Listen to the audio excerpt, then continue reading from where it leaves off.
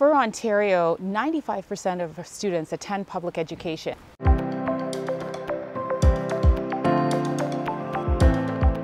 So it was very important to us that we focused on achievement of students and to improve our scores in reading, writing, science, mathematics. We created a literacy and numeracy secretariat that helped across all school boards to improve student achievement and outcomes.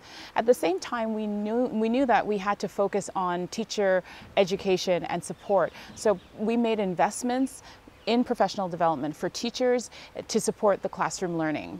When I became Minister of Education, we were already achieving a very high standard for education in Ontario.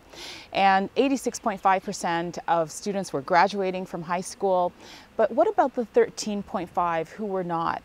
And when we looked at certain groups, we realized that groups of racialized students, students with disabilities, Indigenous students, First Nation students, they were not achieving as good a result. So we had to focus on that. We created a secretariat, the Education Equity Secretariat, that helped to support and get at some of those root causes of achievement and success to ensure that all students were receiving a good outcome from our education system.